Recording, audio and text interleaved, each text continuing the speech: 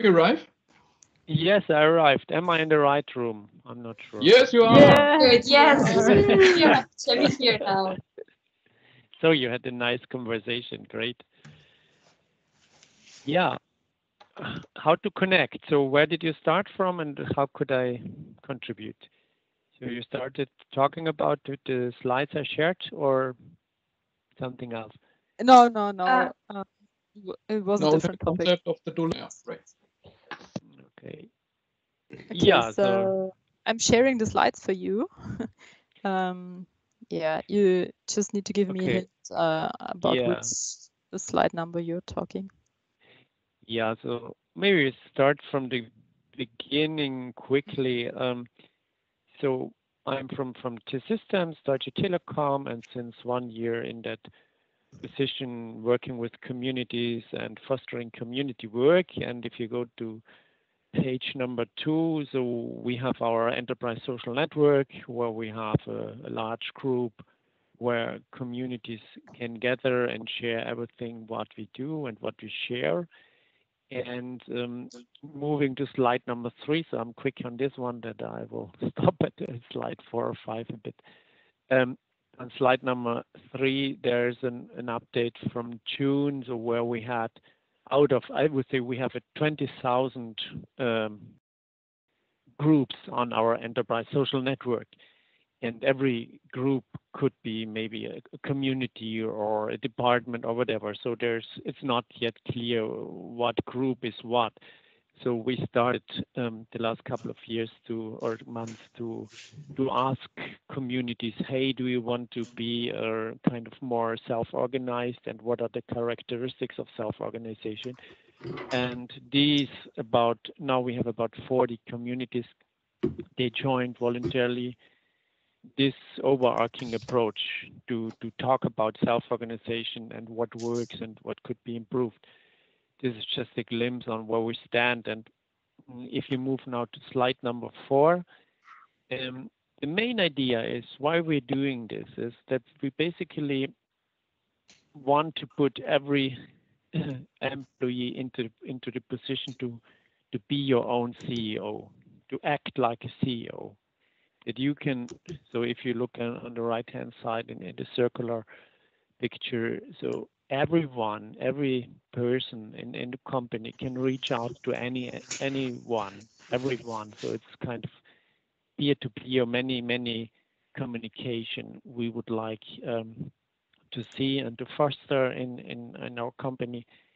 And yeah, but in order to say, okay, where does this lead to? Where does this connect us to?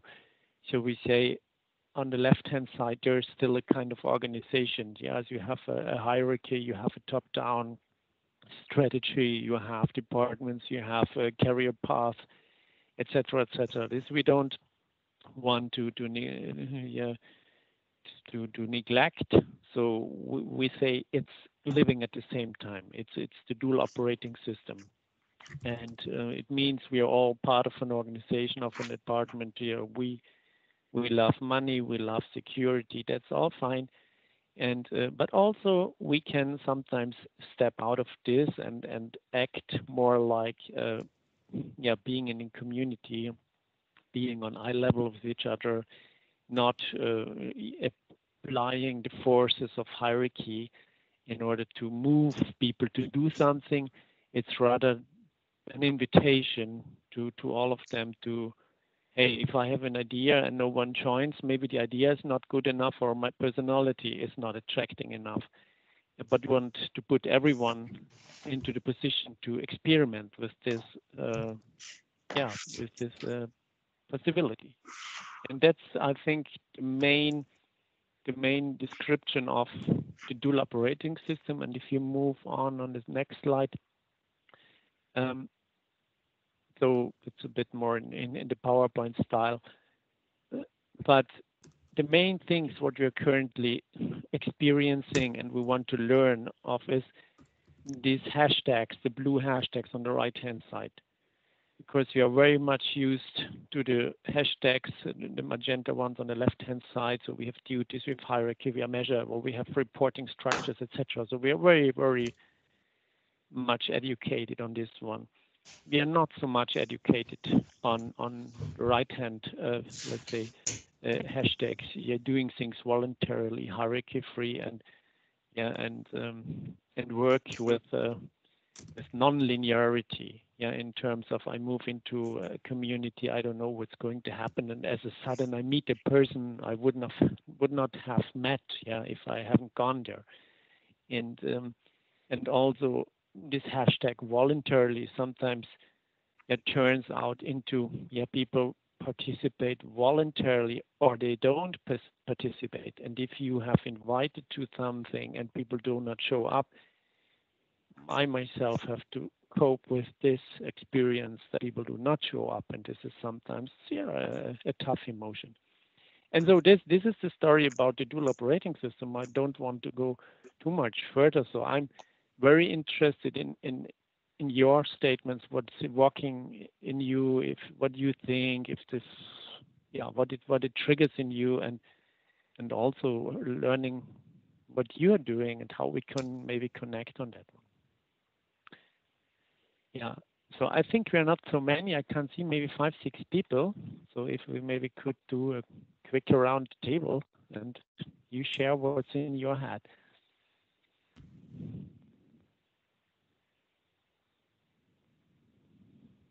It could start where it starts.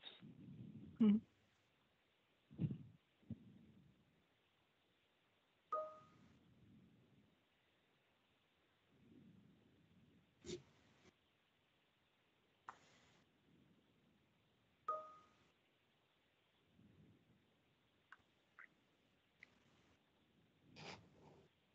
Well, I might start. I turn on my video. I think that the model of Kotter is a really important one, and I like to use it all. And what I think is important is, like Steffi said, when you weren't here, Kotter is very famous for these 8 steps of change, and this suggests sort of a very linear change process. Where we are, I know where we want to go. We have to decide what the way from A to B is, and then have this typical change agents and the change. And what a lot of people didn't realize is that in the new book by Kotter, he changed it from 8 steps to 8 accelerators and talked about things like the guiding coalition as sort of a center of networks inside this informal organization. So this is a totally different approach to change. And I think this is very important to see communities and networks and guides and the guiding coalition as essential to change in contrast to the traditional change management approach.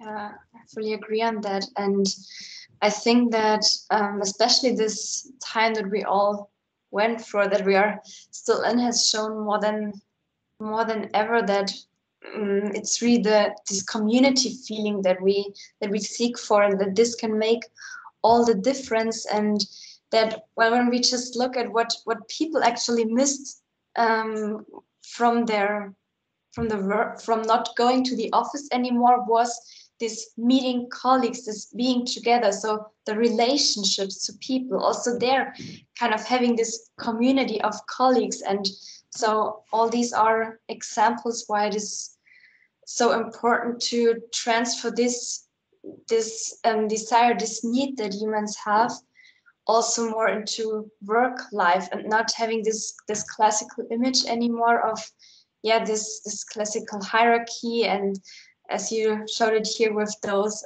hashtags, rather than shifting to this relationship building, having a common purpose, a shared vision. And I think this has become very clear in this time of the pandemic. And of course this working in community is more or even better established already on a virtual level, and this is how we can really accelerate new ways of working and change the way an organization is operating. And if you achieve such as we heard from the model of Kotter, if you can establish such a guiding correlation, no matter if you really call it guide network or any other network of multipliers, such a network of volunteers, then you can really have a completely new way of driving change in an organization. And so this, yeah, bringing together those two approaches, I think, is very valuable. Yeah, thank you. Anyone else? Viewpoint, comment, or question? Alexander is raising his hand. Yes, it sounds very interesting, this model, and my question is more related to my own topic for after your session. So for me, it's not in every time a very, how can I say it, fruitful cooperation. So my question is, do we have some constitution, a kind of constitution that guarantees the communities their existence and the community members their existence? And how will you act if there is a conflict between the hierarchy and the community scheme?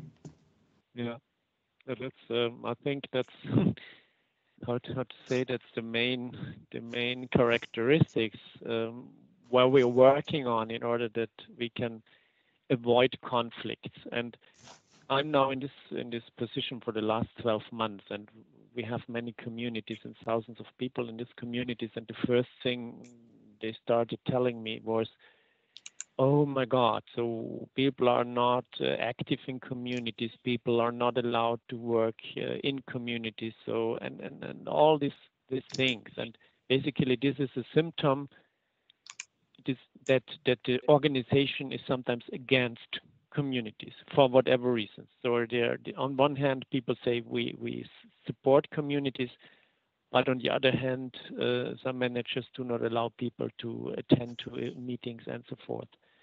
And digging deeper into that one, it turned out that so I did not find any person who could not join. So these were all excuses not against the organization, excuses against the community leaders, because they ran into the trap acting like managers. So and to say it honestly, I'll never use the word community manager. Even this call is named community managers, because we then apply the same principles of hierarchy, or we are tending to apply the same principles like in the hierarchical structure. Yeah. So we are using more the words of community facilitators or community hosts or community tenants, whatever, because this is kind of this yeah, it's finite, also endlich. Yeah, I think this is a very important issue, and in the original works by Etienne Wengers et al., they called the role community coordinator or community facilitator. And I think later on, via the topic of social media management, we came back to the word or the role community manager. Perhaps this is a very important issue to not name them like that. Yeah. So yeah, this is one point. Okay, but there's another comment. Yeah. Oh, I did not want to interrupt you. Sorry. No. Okay. Just to highlight where we are currently working on. So we create, let's say, self-organization learning training tracks where people can experience living in a non-hierarchical environment. And this is sometimes very difficult, but we have now 30 people through this year.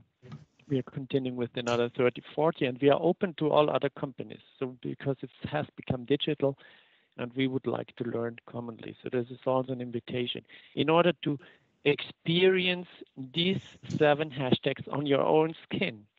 And living these hashtags can be sometimes very, very, very challenging. It is one thing. The other thing is that we don't, let's say, become a danger for the management system. We drive this full disclosure hashtag. So it means everything what we do, everything what we work out, we fully share it openly on our enterprise social network, or even further via LinkedIn, whatever. And this is such a big challenge for me, and I think for many others. So for instance, if I get into the knowledge of there's a position where I could apply, I could be the first, and maybe then I get it. Before I apply myself, to share it in the group. And this is an exercise we're doing, and this is challenging for all of us in order to act like that. And there are many more things we're working on. Maybe last item is that we say, sometimes people complain they don't have time to work for these network organizations or for communities. So currently we are preparing a board proposal where we say, this is working time. We don't want to have a distinction anymore. So if a manager says you're not allowed to work on the enterprise social network, you're not allowed to share this or that. So I think this is the wrong culture. So we say communities offer so many insights and spaces for creativity, etc. So this I fully reuse for my work, and I cannot say this is then free time or Ehrenamt or something else. So this is working time, and we should be paid for it. Point. Yeah. Absolutely. Yeah. Okay. From a time perspective, I think we are done, right? Or yes, we are at the end. I'm sorry. Yeah. So we are more or less at the end of the time slot. Next so session starts at 50, yeah. so we have 4 minutes for break or anything, and then Alex will start. And I'm already in the room. It's the invitation to all of you. It has been short, so if you want to connect, if you want to join, and I'm interested who was there, so because I could not see you, so leave me a message on LinkedIn or via email or whatever. I would love to connect with you. There's a big thank you, George, by Rebecca in the chat that you can't see at the moment. Okay. Can you send me the slide so I can link it in the session documentation? Or Katrin, you have I can forward them to yeah, you. I'll send it to Yeah. Yes. I will forward thank them. you very much. Yeah. Thank you. Thank you. Thank you very much. And the input.